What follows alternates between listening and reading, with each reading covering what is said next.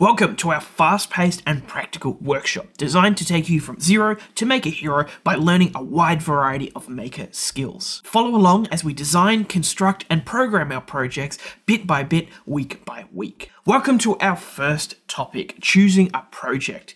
Having a project that you can build alongside with us is a really good idea because you will get the most out of this course if you can take what you learn in a video and then immediately apply it in your own project with your own problems and find your own solutions using what we learn. My project for this workshop will of course be a first prototype of a home assistant robot, mainly just getting something to move around first. And Liam's is a very cool autonomous plant watering and monitoring setup. But this video is about helping you choose a project. I went around and pestered and asked every single maker in our office the same question. How do you approach a project and what pointers would you give for beginners? And weirdly, I got back pretty much the same set of responses from everyone, and all of these answers could be boiled down into 5 things. First things first, define your project and its scope. The scope is kind of just a list of things that you want your project to do or not to do. For example, I want my chassis to be able to move forwards, backwards, rotate, move side to side.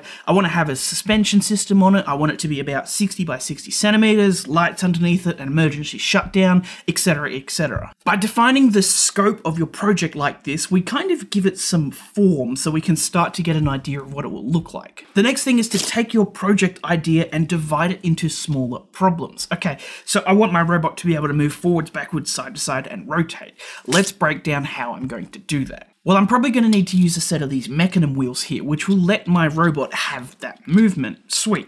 But now I'm going to need a way to drive it and control those wheels. Let's break that down again. So to drive my wheel, I'm probably going to need a motor and then some way to connect the two. Probably a little bit bigger of a motor than this. And we can break that down one more time. To connect these two, I'm probably going to need to put the wheel on an axle and then mount the motor somewhere and then use 2 gears to connect them together. And see how my idea has gone from I need my project to move around to I need to find mechanism wheels, I need to get motors, I need to find a way to mount the motor, I need axles, I need to make gears. We now have a list of very specific things to build or investigate. There are no big problems, just lots of little ones. And knowing where to start in a project can often be the trickiest thing, but by doing this to your whole project, you get a complete to-do list of how to complete your project. Now this is a big one. If you're a beginner maker, it's probably a good idea to do a project that's been done 1,000 times before. Choosing a good project is a skill and it's one that comes with experience because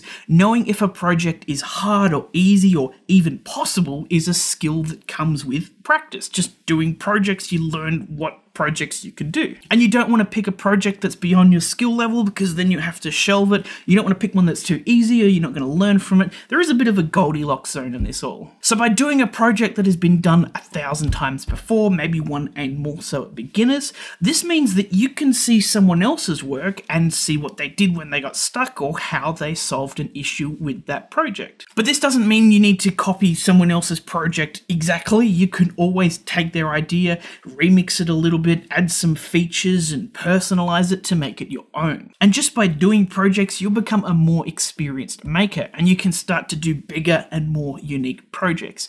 But the important thing is to start with achievable projects that you're going to actually learn from. The first step of mastery is mimicry. A really simple one. Make failure your friend. Don't be afraid to fail because that is how lessons are learned. A lot of work in a project is going to be trial and error. Maybe you design a part, doesn't fit, change it, reprint it, still doesn't fit, change it, reprint it, it fits but it doesn't mesh with the other parts correctly. If you keep trying, it'll eventually work. And trial and error is just a really fancy word for fail and try it again. So see every failure as a chance to try again with a better understanding. Don't be afraid to fail. And I think one of the most important things is to find a community. This one I think a lot of people are sleeping on, but it's one of the most important ones. Go out and join your local makerspace or Fab Lab or any sort of organization that builds things.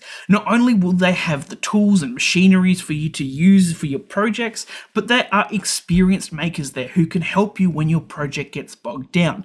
They can tell you if what you're trying to do is going to work or not. You can share and demonstrate your project with them, and chances are you'll eventually be able to help others with their own projects. The maker movement is very community orientated, so pop into a physical location if you can. If not, find an online space like our community forums. We have a whole bunch of amazing people on there who are willing to help out on projects great and small. So if you haven't already, go out there and find a project you want to do. Maybe a cool thing you've always wanted to build, or a product that you're not happy with and you want to make your own version of that, or maybe there is a problem that you can build a solution for. If you are looking for some inspiration though, we have some resources on the course page of some fantastic projects to have a look at.